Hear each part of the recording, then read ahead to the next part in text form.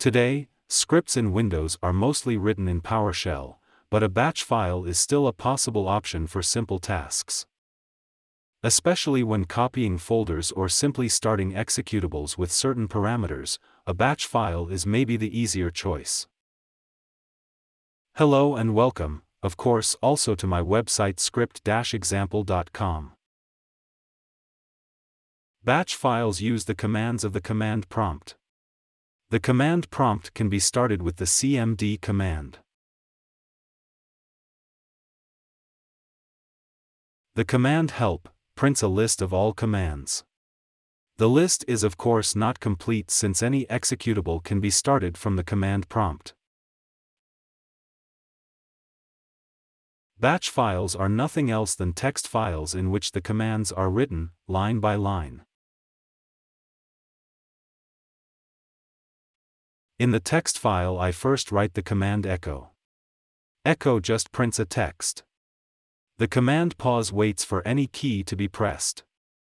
Windows expects the file extension .cmd for a batch file.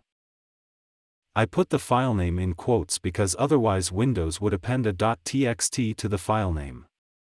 With a double click we can start the batch file. As output we always get the command line. With the command at echo off this can be suppressed. If we start the batch file again, only the specified text will be written. Here the text, hello.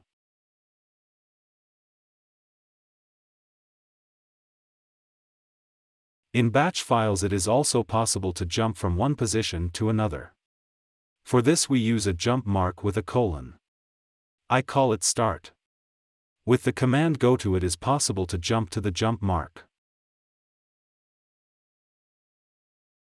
I start the file again.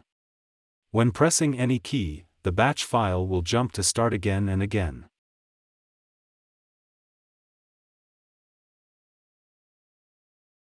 As mentioned at the beginning, batch files can start any executable file. For a variety of files it is possible to pass certain parameters to it.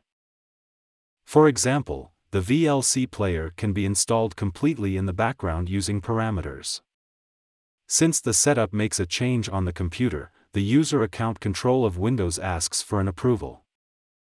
To bypass user account control when running the file, the command prompt can be started as an administrator.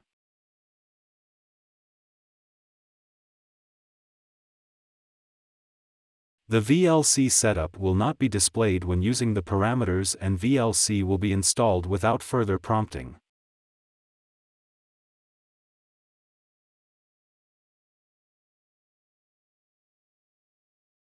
Batch files can thus be used to automate simple procedures such as installing certain programs, setting certain preferences, or transferring files. For more details and additional articles visit my website script-example.com, subscribe to this channel for more and leave me a thumb. Thank you and see you next time.